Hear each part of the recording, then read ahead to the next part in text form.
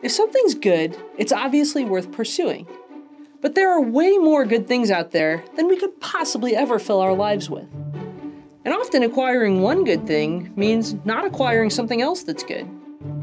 Because there are clear differences in ranking between good things. A good coffee, for instance, isn't as good as a good friendship. It's important to think about these as potential trade-offs.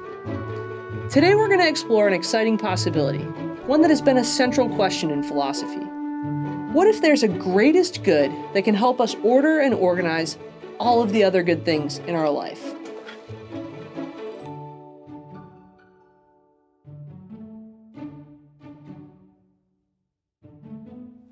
Philosophers like to talk about things that are good. Good actions, good pens, good habits, and good lives.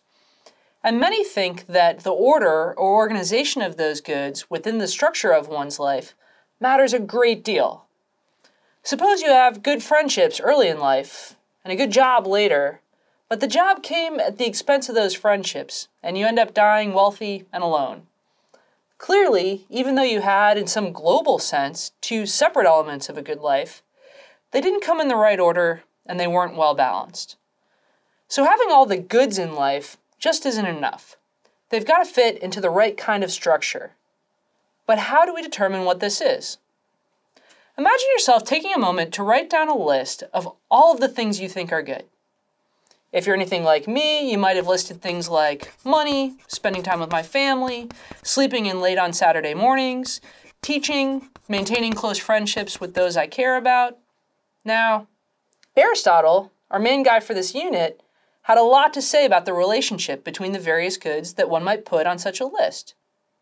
In the remainder of this lesson, I'm going to boil this down for you. According to Aristotle, some of the good things we want are good all by themselves.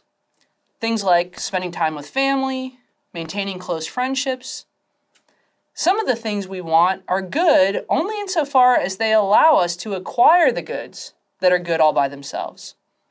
Money, for instance, allows me the time and comfort to develop close relationships with friends and family. Of the things that are good in themselves, we can see a certain sort of order emerging as well. We spend time with family and cultivate close friendships because this makes us happy. Because without such relationships, we'd be ultimately unfulfilled. Now again, skimming over some of the details, Aristotle thinks that we can arrange all of these goods into a kind of hierarchy, with the lesser goods toward the bottom and the greater goods, the ones we desire for their own sake, toward the top. Aristotle thought there was ultimately only one good we desire for its own sake, and this he called flourishing, or eudaimonia. We won't presuppose that Aristotle was right about what this ultimate good was. And for our purposes, it'll just be clarifying to think about hierarchies like Aristotle's, and about what, if anything, we think all of the other goods point towards. Aristotle's not the only philosopher to argue for a single organizing good. Here are some of the most influential candidates for the title of greatest good. Existentialists like Hannah Arendt, Jean-Paul Sartre, Simone de Beauvoir, Albert Camus, to some extent Soren Kierkegaard, they all thought the greatest good was authenticity in your actions. Immanuel Kant thought it was fulfilling your duties with a purely pure motive, and that this was the ultimate expression of moral freedom. On the darker side, Friedrich Nietzsche thought the greatest good consisted in transcending the bonds of traditional morality, that all human action was ultimately driven by a will to possess and exert power. There are, of course, different ways to figure out which view of the ultimate good you think is true. You can discern how your priorities are shaped by your values.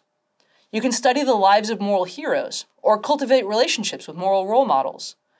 Or you can dive right into the philosophical texts and see how the question can be approached in a purely intellectual way.